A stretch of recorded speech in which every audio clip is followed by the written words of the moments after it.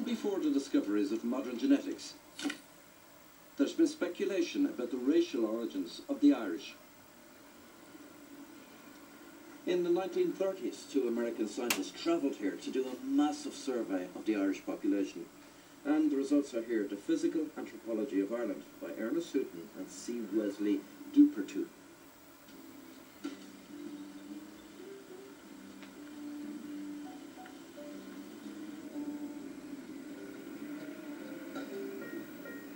They travelled the length and breadth of Ireland, measuring people's head size, observing the colour of their eyes, the colour of their hair. The whole idea was to define the characteristics of the Irish race.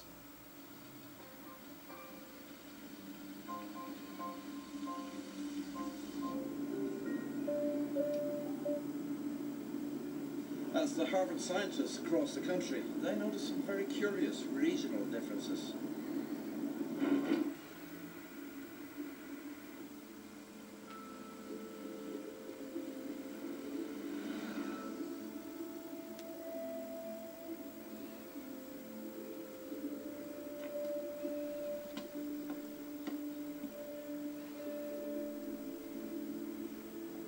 The Harvard men collected measurements and details from 8,000 men and 2,000 women, the biggest survey of its kind ever done in Ireland.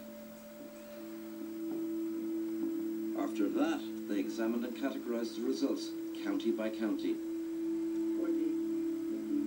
The investigation found that if you've got blue or grey eyes and a longish-shaped head, you're more likely to be living in the east of the country.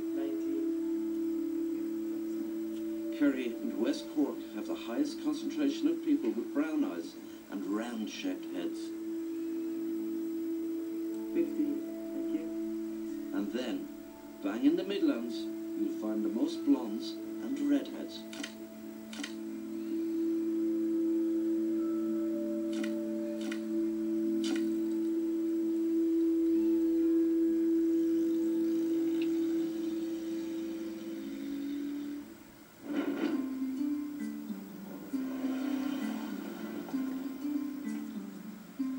Scientists concluded that the differences you see as you travel east to west across Ireland is a direct result of successive waves of invading armies.